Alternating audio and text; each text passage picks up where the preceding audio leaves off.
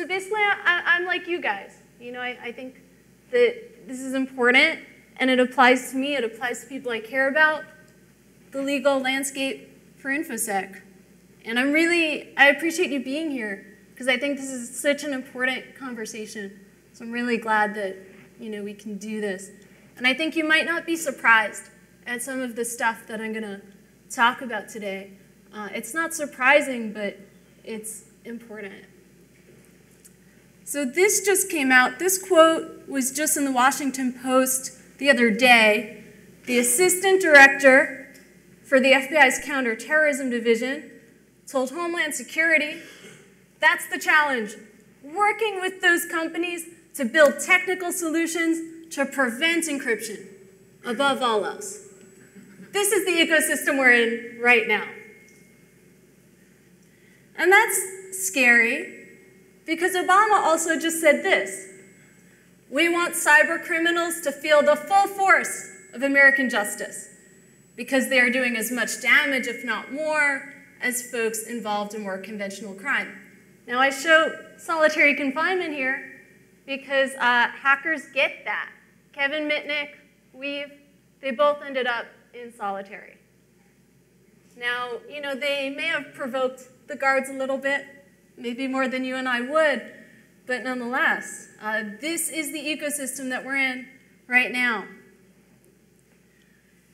Obama has actually proposed doing some changes to the laws that the government has been using to prosecute hackers, and he's suggested expanding the definitions that could be used to prosecute cyber criminals. I put cyber criminals in quotes because to the government, to the judges, to the people who end up judging these court cases, things like changing a URL is a hack. You know, to people who are less technically sophisticated, the kind of stuff you and I do every day is like really advanced hacking. This is a bit about the Computer Fraud and Abuse Act. This is the act that ends up putting away people like Mitnick and Weave. The problem is it was constructed many years ago, and what's illegal is unauthorized access. Now, that can be interpreted just really, really broadly. That's the problem. No one knows what it means. And Nate Cardozo from the EFF, everyone at the EFF is really worried about the changes that Obama's proposing. And Nate Cardozo said, under the new proposal, sharing your HBO Go password with a friend would be a felony. And that's true. And that's the reason why these laws worry me, is because pretty much everyone here breaks them almost every day, just doing the things that normal people do with computers and with the internet. So what ends up happening is these laws are used to punish people for political dissent. Have folks here been following the Silk Road trial a little bit? Yeah, so you guys probably saw the sentencing for the founder. Now, Rob Graham wrote about this, and he said that we should find this outrageous. We should be outraged. And I think he's right. I'm actually kind of outraged. This is me, like, outraged. I don't express it very much. I'm a CEO, and I've kind of learned to keep everything, like, under the surface so I don't, you know, scare off people from working with me or with my company. I had a co-founder who got fired for saying some sensitive things on Twitter, so I've kind of learned to keep some of my outrage under wraps. This is like as outraged as I get right here. Thank you for letting me share this much outrage with you today.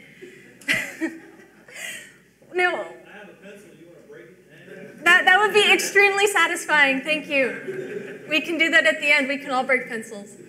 So there's a lot of text in these slides, and I apologize for that. It's because I just thought all this language from the courts was so important. I just couldn't cut it all out. So what the judge said here with the sentencing about Silk Road is that it's not just that what the Silk Road founder did was criminal, but that it was political dissent. He was saying that the laws governing drugs and the marketplaces were wrong, and his punishment was very excessive for that reason. So here we have the judge's quote. "The stated purpose of the Silk Road was to be beyond the law. This is deeply troubling, terribly misguided, and very dangerous." And she gave him a bigger sentence than even what the prosecution had asked for. And this is the reason that she gave. Whereas Ross told the judge, "I wanted to empower people to make choices, to have privacy and anonymity. I'm not a sociopath." So I can kind of see myself in front of the court someday saying this about, why I made an end-to-end encrypted app. I'm making this app right now that is a way for people who are cannabis activists or Second Rights Amendment activists to have large conversations amongst themselves, like 100, 1,000 people, and have it be encrypted. But you saw, the government is starting to get very anxious and very worried about applications that prevent the FBI from being able to intercept them. So, I don't know, I read this and I relate to it, and that's one reason why I'm anxious. And I don't want to have to leave the country because it's nice here. But I don't want to do something else because this is what I do. And I want to live in a relatively free country. Right now we're free enough that I can have this conversation. So those are the things that I'm thinking about right now. Now, isn't this cute? Ross is so cute with the kitten.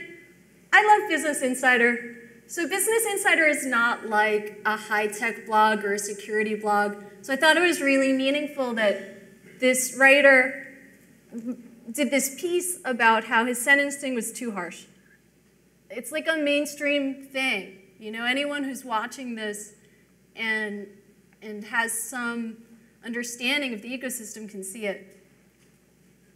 His sentencing, he deserved some kind of a sentence. They had a lot of evidence, and he broke the law, but it was extremely harsh. So one reasonable response is just like, I'm out. Do folks here know who Quinn Nordin is? Do you guys know who she is? A few people, but not everyone. So Quinn Nordin is this security researcher who's really good at embedding herself into communities. So she's gotten to know a lot of the hacker communities, Anonymous and Aaron Schwartz, and she got really tight with a lot of those folks and ended up handling a lot of sensitive data, like stolen credit card type stuff, in her efforts to be a really good security journalist. And she wrote this post recently saying we should all step back from security journalism. And I'll go first. This was like a watershed moment. This was the first time that someone really came out and said, it's too dangerous and I don't want to do this anymore. And it was interesting to see Quinn do this because Quinn is different from someone like Kevin Mitnick or Weave or someone founding Silk Road. Because Quinn is a journalist. And Quinn has been very careful to not break the law. And Quinn isn't even a hacker. She's not even the one creating the vulnerabilities or breaking in and getting the data. She's just analyzing it and sorting out truth from fiction and then trying to bring that to the light to the public. And what she said is, I may be incarcerated for doing my job.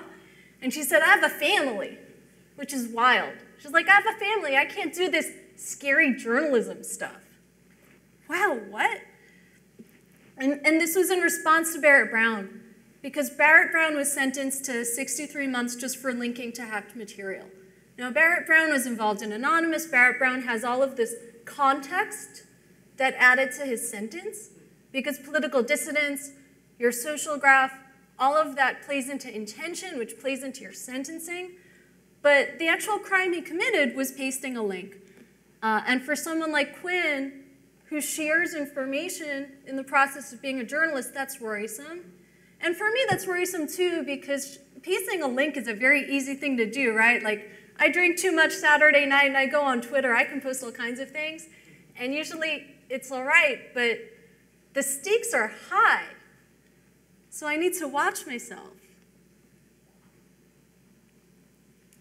Now, this is a lot of text, but what Quinn Nordin said is that the government is chilling the basic techniques that we're using in security research and in journalism. Because what's happening is, if you paste a link, if you share this data that black hat hackers have gotten, then it's as if you've hacked the data yourself. And that's very chilling for journalists, and it's something for security researchers to think about as well. I was actually thinking about Jennifer earlier. I tweeted about you that you have good lawyers because of what you do and what your company does, and you need good lawyers. It's hard to come up with like advice or takeaways here, so I don't have a lot of that, but I have a lawyer. I'm working with the same law firm that defended Weave, and they're helping me just, you know, file my export controls. And I tend to think of hackers as being kind of like the mafia these days, where like they get the mafia for tax evasion, and they could get me for like failing to file my export controls or something, if they wanted to. I also worry because I'm not that careful about my social graph.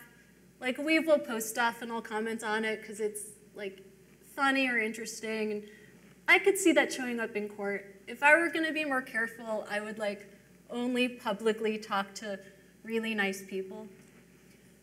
But I don't know. I wasn't raised that way. I haven't lived that way up until now. It would be a real change of mindset for me to say,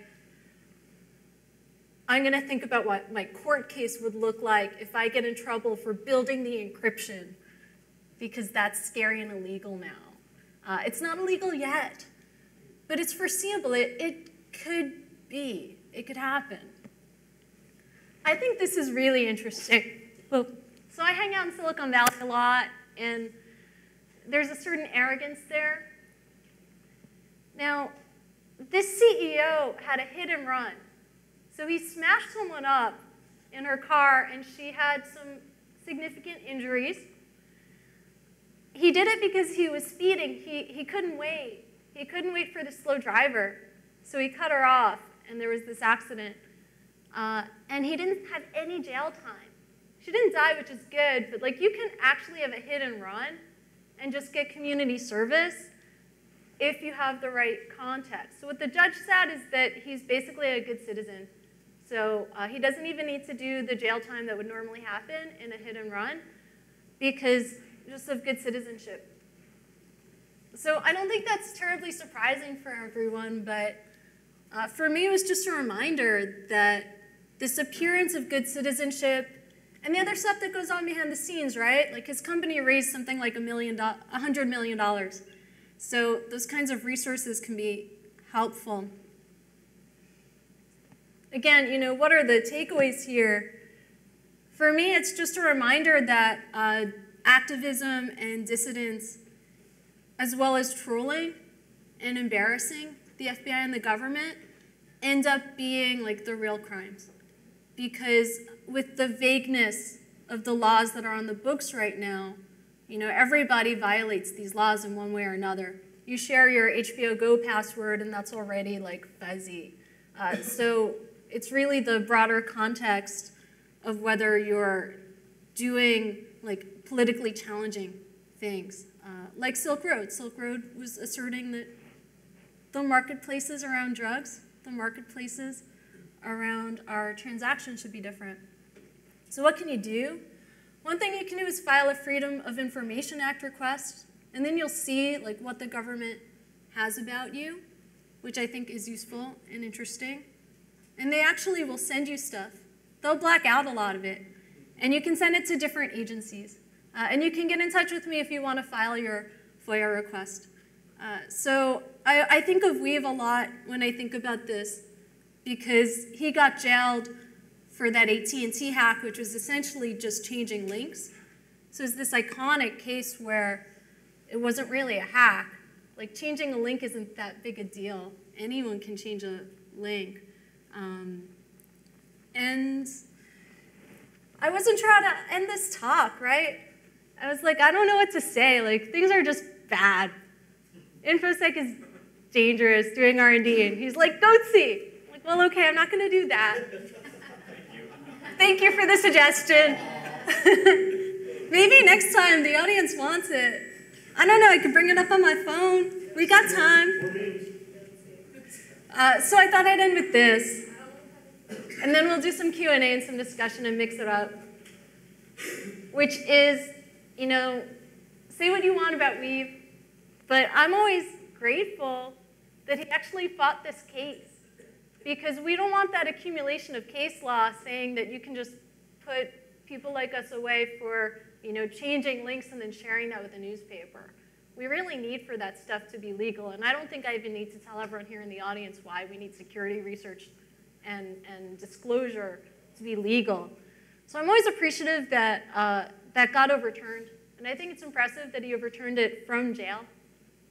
So, you know, worst case, if you end up in prison, and I hope none of you do, please fight it, because we really can't have that accumulation of case law showing that it's legit to put people away for this stuff. Now, I think that's my last slide. Yep, cool. So I thought it would be kind of interesting because, you know, you're such a, like, you guys know a lot about this stuff, and you have some really interesting stories, probably, and insights. I thought it would be interesting to open it up a bit more and do more Q&A and conversation. That's okay with everyone here, right? Yeah? Okay. So I'm going to kind of move on in. And we've got folks in the back who'll let us know when we're getting close at a time. Does anyone have questions or like a story that is relevant to all of this? Yeah. Have you actually been approached yet by anyone about your encryption? I have not, and that's because I'm not very successful.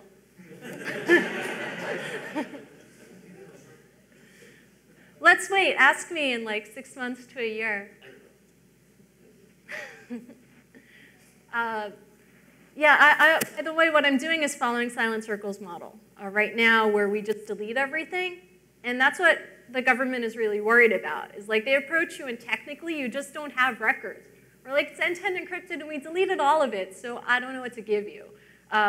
When I end up doing secure storage for more business purposes, then we'll be able to hand that over, but I'm presuming no one's doing anything terribly interesting in their small companies. But I don't know. You know, people do all kinds of crazy illegal business transactions. So it'll get exciting. I can't wait, and I'm ready to leave the country. So I run this startup with my ex-husband, who's a goat herder. And way back when, we expatriated, and we lived in the Middle East for a while. So like everybody's ready to just like pick up and go. But I do like it here, so I'm hoping we don't have to. You can ask me about goat herding. Other people had questions or thoughts? Don't be shy, I'm not shy. What is the difference between a security journalist and a security researcher? That's a good question. The security researcher is usually generating the data. Like, I have a lot of questions about Uber, the company, and how they're handling our data. And so I'd kind of like to spend some time in the app and see what they're collecting and what they're sending home and back to headquarters. And I think that there may be a discrepancy between what they're saying and what they're doing. There have been some hints at that in other research in the past. So that would be security research, going and finding out something that isn't necessarily public knowledge yet.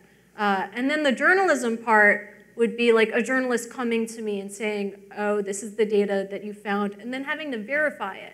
What happened with Quinn Norton is she didn't verify some data early in her journalist career, and then she published it, and that data was incorrect and designed to fool noobs, and she never wanted to make that mistake again. So after that, she had to verify all of the data that came in. If people said, oh, this is 2 million hacked credit cards, she needed to make sure. And so you end up doing a lot of security research if you're going to be a good security journalist. And I think that those kind of journalists are rare, because we're in a clickbait era now. People don't have time for that. But there are folks like Quinn who take it seriously.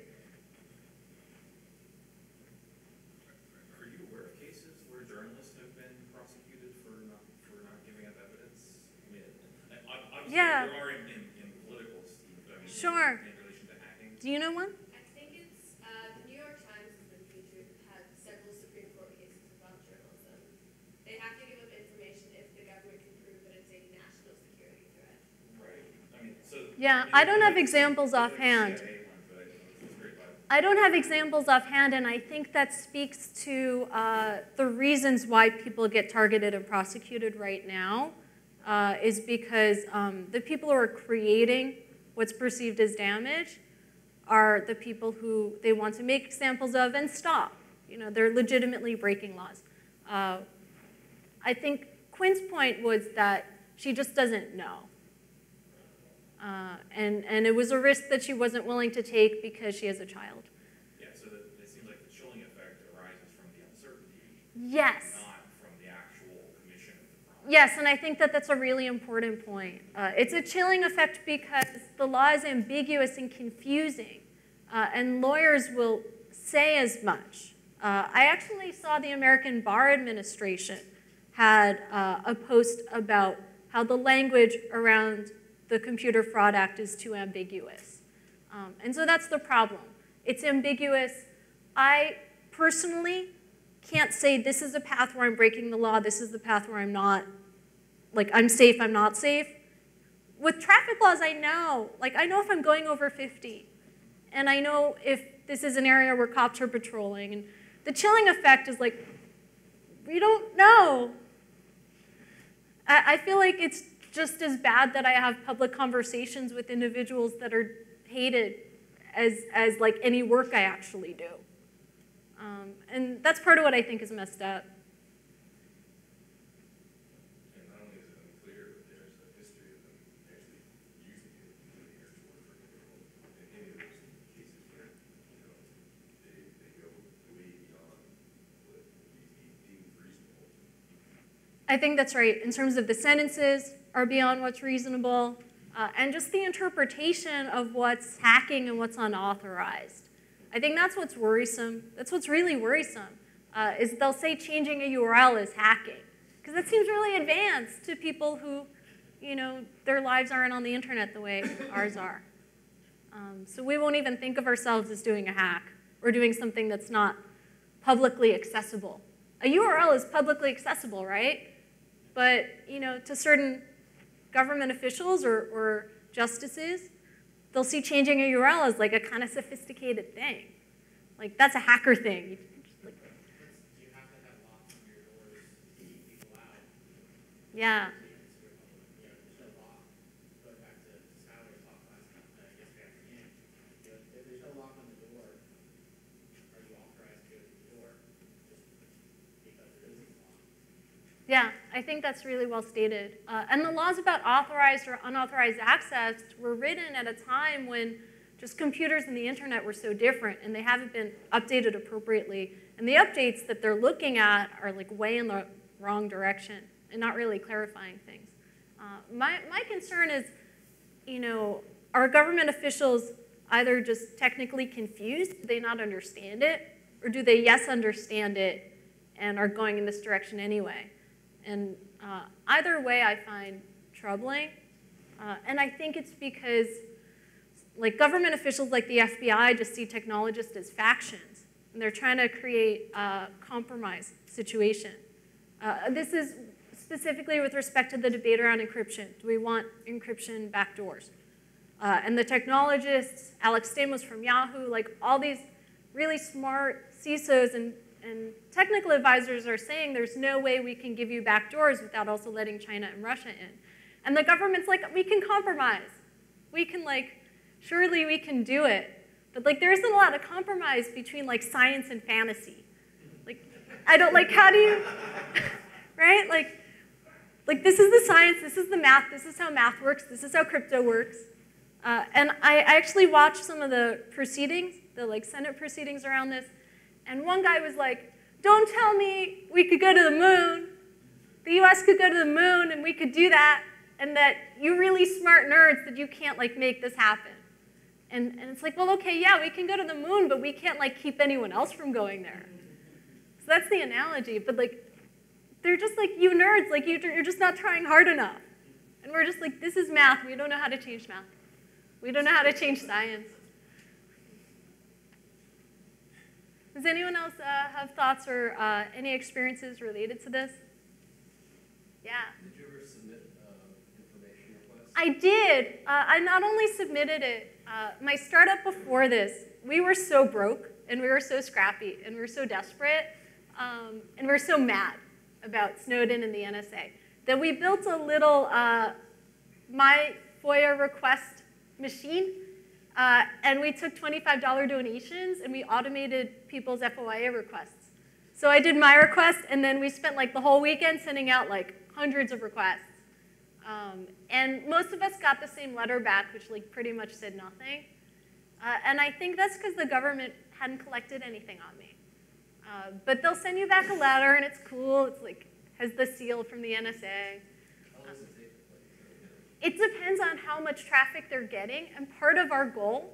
And I got this idea. I got this idea from Jonathan Corbett, who's mostly a TSA hacker, but he was doing this, and we're like, we want them to have to hire like 5 more people to handle all the requests. So like, they have like their one person whose job this is, or maybe it's 2. And then you start like submitting all these requests, and the timeline gets longer. It took me about 3 to 4 weeks. But who knows, right? The NSA has like, what, been like defunded, refunded? Who knows what's going on there? I don't know anyone who's following this, but like the NSA had that sunset, and then USA Freedom Act happened, and now like everything's back online. They've got another 6 months in the clear. Yeah. So I can't even keep track of what's actually going on there. But it's cool to send the FOIA request and see what the government has on you. And sometimes they have stuff and they'll send it. It's redacted, but you get a sense of what they know and what they don't know.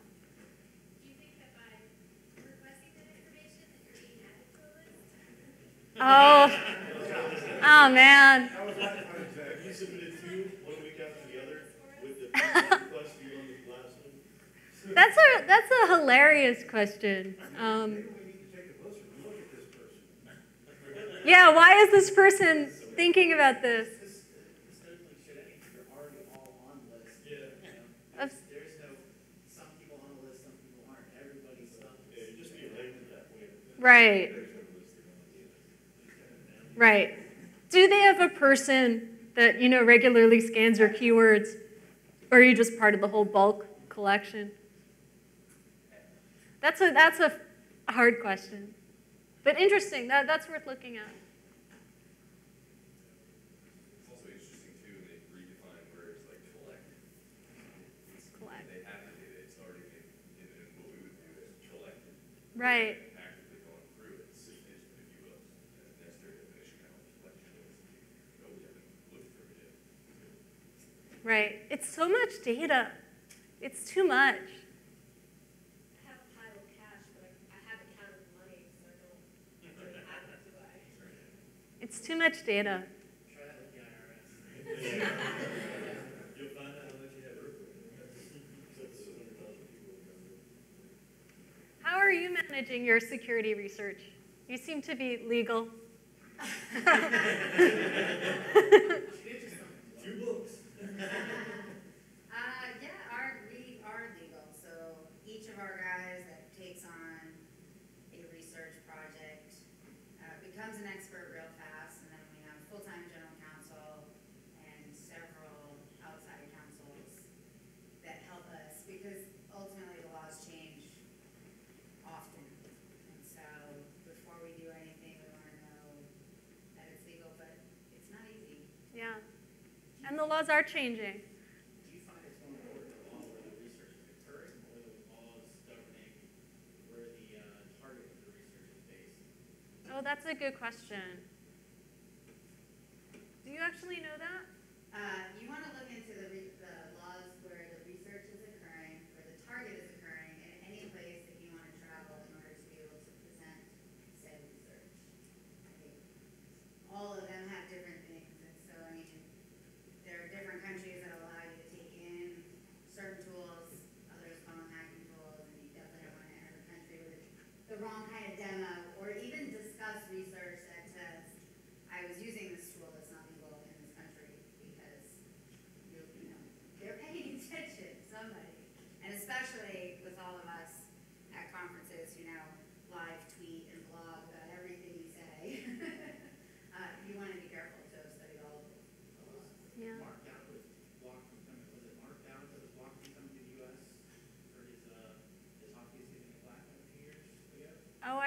That sounds really familiar. Not sure if it was even here, that's an issue. Yeah, I mean, this talk focused on the US, but once you start to look at the international scene, it gets really complicated, and for sure, things like that do happen. There are a lot of security researchers that don't ever want to come into the States to present, that has always been Yeah. a thing. I think it's part of the reason why, I mean, Dragos is awesome, but Kansas West is a great one in Vancouver, because you get close and you get a good US audience without having to cross it. It's in Vancouver. Right. Right. Yeah, well, and as things become more inhospitable, we'll all want to go hang out in Canada instead of DEF CON. CanSec West will become the new DEF CON. I can totally see that. It's kind of cold, though. Yeah. A couple of questions. Do you hold dual citizenship between U.S. and Israel? And the next question is, Israel's a hotbed as far as technology innovation. What you want to do, would they accept it? Yeah, so we were living in Israel, and Reuven, that's his name, has dual citizenship in the US and in Israel. He has some community service there, but that's not a big deal. And I started my process of getting that dual citizenship, and I stopped because you have a lot of like overhead and taxes and bureaucracy, and I just never finished it. But I'd be welcome to go back there. And Israel's an interesting place to do cybersecurity because there's so many like brilliant people working in that. Now, if we hire a bunch of Israeli cryptographers and developers, then there may be some like government three-letter agencies who won't want to work with us for fear that maybe we've backdoored in the Mossad. But that seems fine with me because that's just not the business we're in. I just want to serve, like small to medium-sized, customers and privacy people for now. So I like the idea of working with Israeli folks, but it would be even better if we can just stay here and be comfortable. But we're considering all our options, especially because I'm being advised by people who have companies with headquarters outside the US, because I don't have a lot of insight into what actually happens when the government comes to you and says, we really want a backdoor, and the company says no. Because people aren't writing happy little blog posts about that. That's like a real hush-hush kind of conversation. You have to be privileged to really get the real deal on that. But I imagine that it's a difficult position to be in. So that's why we're taking these precautions and thinking about it now and just making sure we're kind of willing to do that if we have to. Yeah. Have you run into export control problems with non-U.S. citizens working on the project? No, because we're not successful enough. I mean, so that's, not problems like prosecution, but right. Concerns that would have to be resolved at some point. Yeah, so right now that's all fine because we're so under the radar. And as a startup, we have so many problems just being like, oh, will we be able to pay everyone like in 4 months, even our tiny little salaries? So we have like these really big picture, like, will we be in business in 4 months problems that overshadow the more nuanced, like, what's the logistics of this guy being Irish? So this is the bottom of the long list. Well, yeah, and with my last startup, we had all these problems. Like all startups do. We hide it, we don't talk about it, but all startups have all these problems. So my last company had all these problems and everyone worked in the US. And we didn't have international issues. We don't have any international people right now because I just don't know anyone who's international who I'd want to hire. And as a small company, we're under the radar. So if we do weird illegal things, because all startups do, half the time you don't know and the other half no one cares. So we really rely on that like security through obscurity. But yeah, I guess I should think about that, huh? What happened in the last startup is I knew that I had to do the export controls for the crypto, but I got to the website where you start to fill it out, and I got so scared because I didn't know how. And it was clear, like, okay, I'm going to be on some kind of list when I do this, and I don't know who to talk to about it. So I'm going to file all my paperwork this time around. But I'm kind of amused thinking back about my last company, it was like just too scary to do the export controls. And we were so small, no one cared. Maybe they'll care now. Maybe they'll get I don't know what the statute of limitations on that is.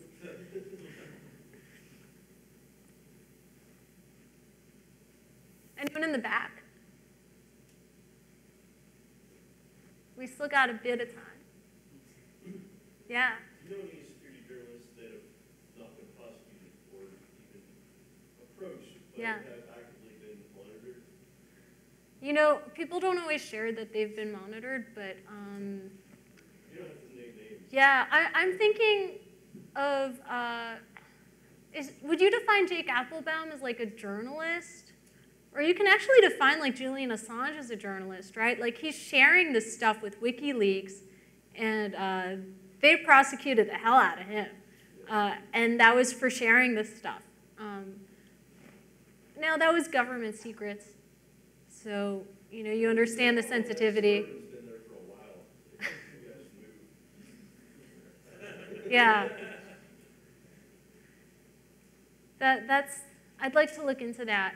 I think Jake Applebaum's probably the best example of a person who has been monitored, and he talks about it. He said that the feds show up to his mom's house. That was awkward for his mom, for him, because they really want to know what he's going to do, and they wanted to know what Julian Assange was going to do. So he was just too close to everything. And he had that social graph of like kind of overtly being an anarchist. That doesn't help. I like to tell people I'm not an anarchist so they know. Has anyone had any experiences with this? Do you guys like think you're being monitored? We're about to be on YouTube, so. Hi, everyone. Great sex. We're all on YouTube. So yeah, so I'm glad no one introduced me. I think we got one in the back.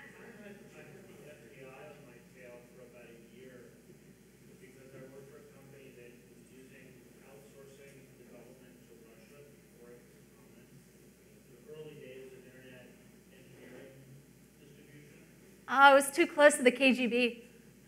Well, yeah, we had a bunch of Russian engineers working for the company. And the FBI started calling me and my assistant and making all sorts of threats and telling us. And after I left the company I was at, they came after me more and wanted me to inform on my former employer. And first thing I did was I called my former employer's lawyer. And then they told my former employer's CEO. And my former employer's CEO very foolishly called up the FBI and started yelling at me. And after that, the FBI didn't call me anymore. That'll do it. But it was weird. And the thing about it was the FBI agent involved showed all sorts of strange misconduct. He sent gifts to my former assistant and did things like that. So, I know that now I have a file, but nothing else has ever come of it. But the behavior of branches of enforcement like the FBI is very irregular and unpredictable. We've seen a lot of irregularities and a lot of, that's come out in a lot of these high-profile cases. I'm not surprised. It can help you reverse the sentence. They're looking at that in the Silk Road trial, looking at some of the misconduct that happened. And that was a big issue in Weave's case. Weave was able to overturn because they were like prosecuting in the wrong state. There were all these minor things because he had a good enough lawyer who was able to suss that out. So in some ways that misconduct is good because we can use it to overturn these essentially mistrials. But it's obviously not good, right? I want our government to do the right thing. In the Silk Road case, I read a couple different sides of the story, and the judge, while she was obviously super partisan of the statements she quoted, really dismissed his lawyer's defense because as a sort of a sideshow, and said that wasn't what he was being prosecuted for, and that it was very obviously a criminal activity. And I don't know what I think of that particular part of it, because there is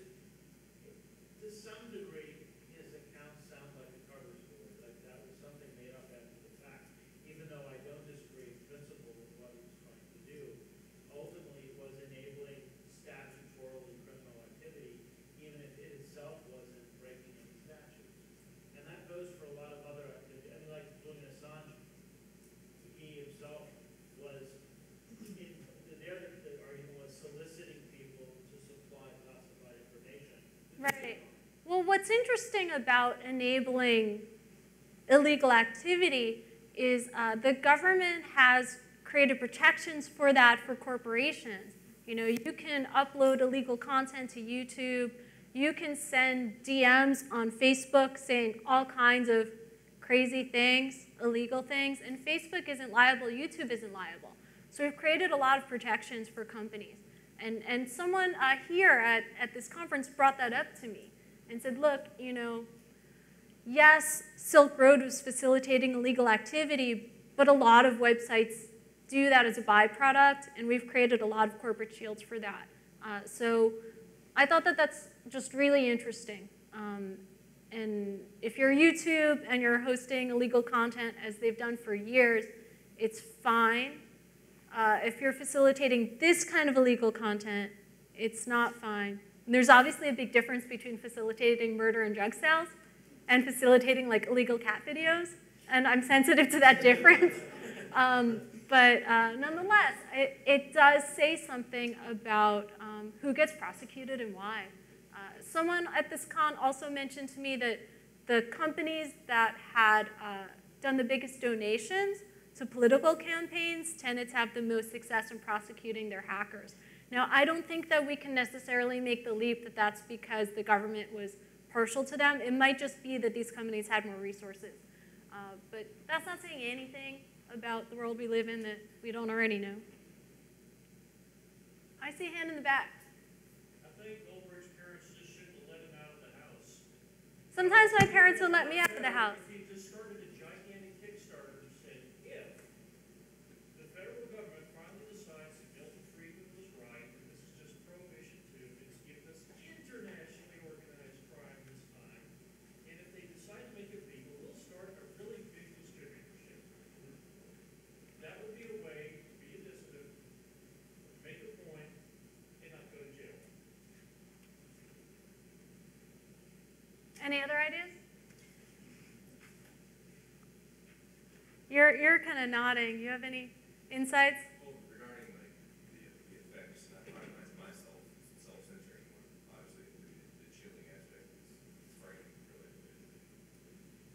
You have to be conscious sometimes. Yeah, I think that's it. I have to try and remind myself to be more conscious. I do. I'm like, oh, nothing's going to happen because I'm, you know, I'm nice and I have friends in government, but I don't know. Maybe one day I'll take a talk like this too far. I want to watch myself. Oh, yeah. Do you plan on doing another Freedom of Information request after this? Yeah, so I've had a really exciting last 2 years. I dated a DOD soldier person who did some kind of background checking on me, and I don't know how much government resources went into that. Yeah, I don't know all the details there, but I think I'm proud of the work I've done in the last 2 years, and I like to think that people have taken notice. I hope, you hope. So I think if there's a small file on me, then that's probably a sign that I've done some things right in the last few years, actually, given what I care about, but I hope the file's not too big. Yeah? You said you would, in extremis, you would flee to the Middle East. Oh, sure. Where are the best locations to run away to? Somewhere where you'd be happy, right? And that's very personal. We need the right extradition law. Well, it depends what you care about, right? So I have a lot of friends, and I think folks here probably do too, who've gone off to Berlin. You've got Jake Applebaum, who moved there for the privacy laws. Jillian York from the EFF is living there now. My friend has the Teeks. A lot of privacy people are in Berlin. So that's really compelling. Of all places, right? My goodness. Yeah, it's personal taste. I would move back to Israel because I liked it there. I was comfortable there. It's obviously a very problematic region, and I fully acknowledge that. But it's a place where I can go and have some familiarity with the culture and hire really great people for my team, and the country would welcome me, and all things considered, you know, that's of some value. My co-founder is already a citizen there. But I wouldn't recommend like, oh yeah, everyone should just run off to Israel if you have problems here. Like, hell no. I'm really interested in Berlin. That's very intriguing, but it depends what you want to do. I think Ecuador could be really lovely. Find somewhere with go raise like $100,000 and find somewhere with a low cost of living and go do your thing. Silent Circle's headquarters, I think, is Switzerland. So there are some, EU countries that care a lot about privacy and places like Switzerland. You're kind of nodding. I just think it's funny. You gotta have a sense of humor about this stuff. But it sounds like I'm a very fierce libertarian. I appreciate some government. As a very petite woman who likes to, occasionally walk the streets alone at night or, leave reasonable valuables in a location. Like, I'm glad there's a moderate level of police protection. I'm glad somebody builds roads. I want a minimum level of stateship. I think that's great. I think the minimum level of a state is just great. It's just the overreach. It's the overreach that I worry about. We could all be here today, having gotten here in our cars and having running water without also having mass surveillance on us. And the mass surveillance is not adding the value from my tax dollars. Yeah, it's an ROI thing. I like when the government adds value. I'm an venture capitalist. So we got another few minutes. I'm happy to wrap up early if folks are done, but if folks have stories to share, I'm really interested in the experiences of other people here. I came here thinking this is an important topic, but not knowing for sure what other people, if I'm the only one who feels chilled. So I'm glad to hear I'm not.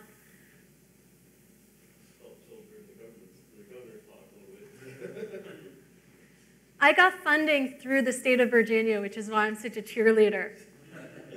You give me $50,000, I will love you too. That's through Mach 37. I did a cybersecurity accelerator that came in through Virginia's enthusiasm for economic development that way. So I know he's genuine about that, but yeah, he's still.